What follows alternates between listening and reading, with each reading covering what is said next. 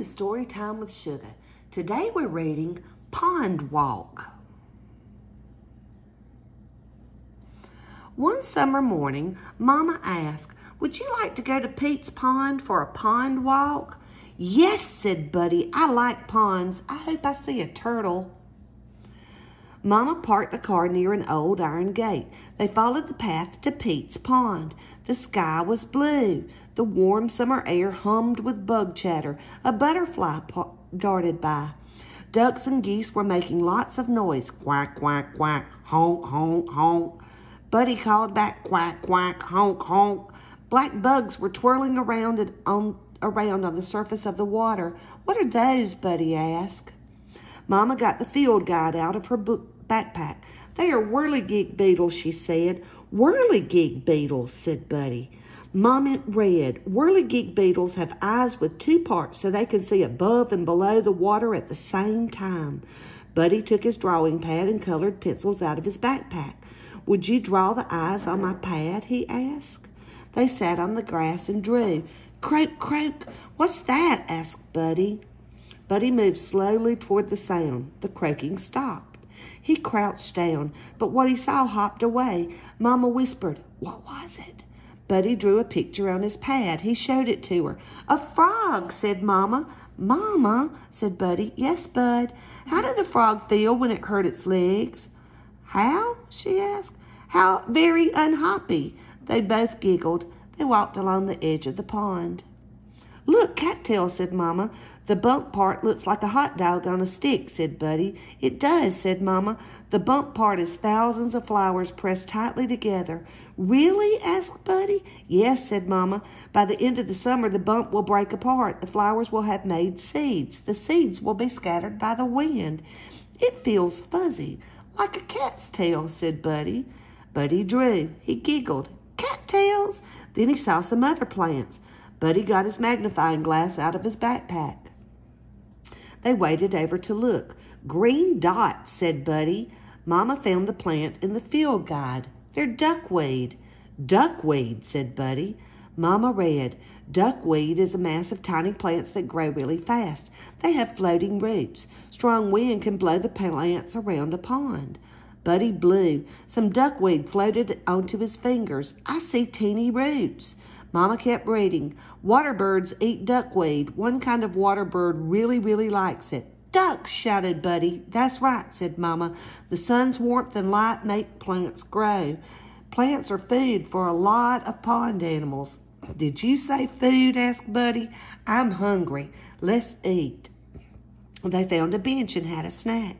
"Mama, what did the little duck want for its snack?" "What? Duckweed and crackers." They both laughed. "Let's go find some more things," said Buddy. They walked along and looked at the pond. "Water lilies," said Mama. "Their leaves are floating too," said Buddy.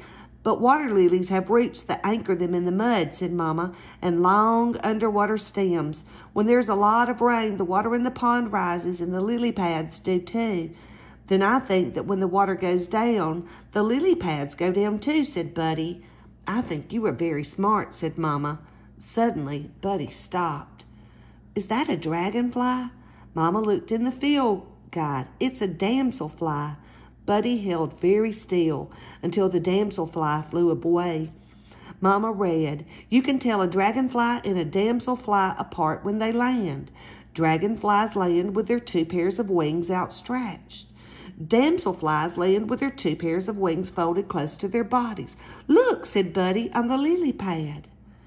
"Lily pads make great landing pads for damselflies and dragonflies," said Mama, "and islands for frogs and shade umbrellas for fish." Buddy started drawing. Mama read, "Dragonflies have big eyes that cover most of their head. Their eyes allow them to see in all directions. They can fly forward and backward. They can stop and hover like a helicopter. They can go fast. They can use their legs and feet to catch other flying insects to eat." "Did you say eat?" asked Buddy. "I'm hungry." They spread a blanket on the grass and unpacked their picnic. Buddy made the buns, celery, tomatoes, and carrot sticks into sandwich turtles. Then he asked, "Mama, what kind of drawing pad do you use at the pond?" "What kind?" "A lily pad." Mama laughed.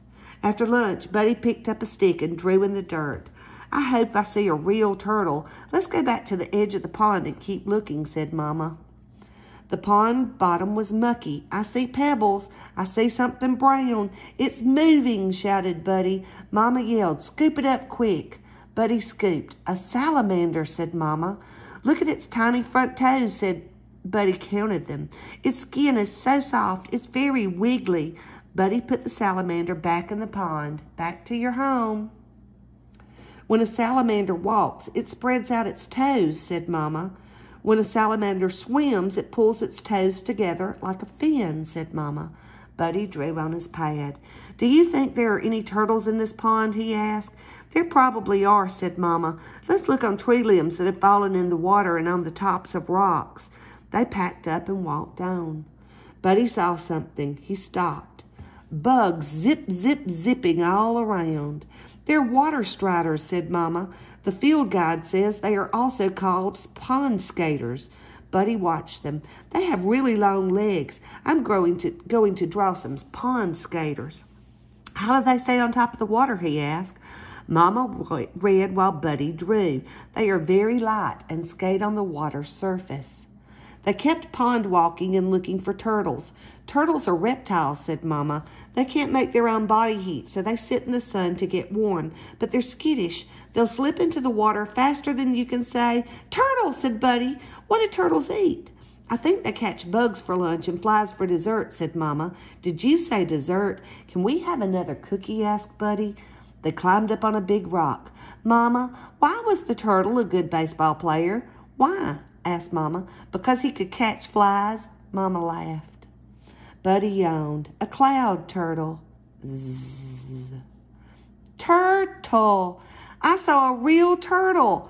Mama smiled. Nice art, said Mama. Time to head on home, my young limnologist. Limnologist? What's that? Asked Buddy. Someone who likes to climb tree limbs? A limnologist studies and learns about ponds, said Mama, just like you.